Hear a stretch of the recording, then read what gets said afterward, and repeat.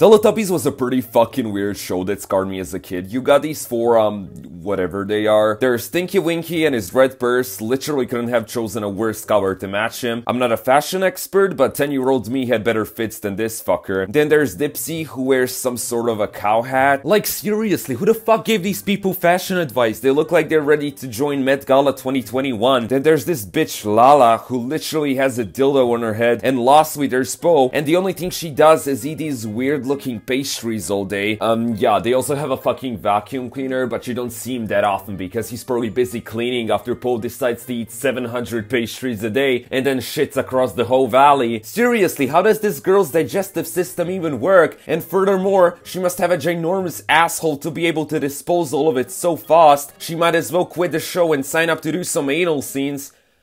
Oh wait, they also live in this valley full of rabbits, and I've heard that the producers had trouble filming due to, well, you can already guess. But other than the show being a huge orgy scene, there's this one episode that gave me endless nightmares as a child. So the episode starts off normally, Teletubbies doing their standard bullshit, running around, then for some reason they randomly decide to watch a documentary about chickens. Twice, may I add! They watch it twice so that the production company can get twice as much revenue. Honestly, I'm gonna start doing that with my videos so I can get 2 times the money.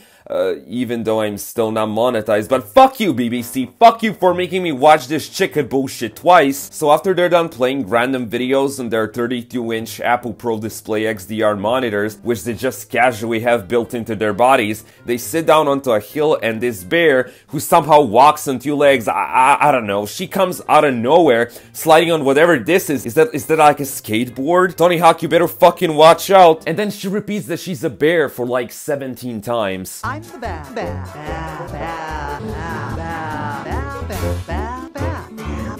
Like, bitch, we can see that you're a bear, and this is where the creepy part happens. Ominous music, gray clouds, horrid sound effects, then this thing comes on screen. Like, what the fuck is this? I had nightmares for a month after seeing this. My parents went crazy because I wouldn't stop crying every night. They probably even thought about putting me up for adoption because they couldn't stand me anymore. Yeah, this child is broken. The Teletubbies fucked his brain up. So BBC, you should just bring a real lion onto the show at this point, and while you're at it, feed whoever created this monstrosity to it. I'd rather watch that. Anyways, after the lion comes on, he makes some pervy jokes. I'm scary on the top, and I'm scary underneath.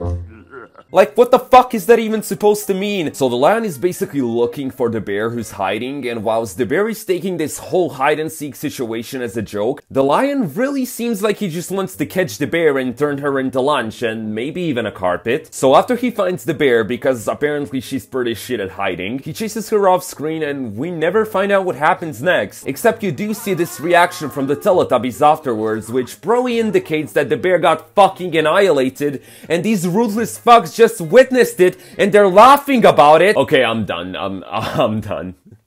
Cut the camera. What about me? What about me? What about me and you together? Something that could be lost forever. What about me? What about me?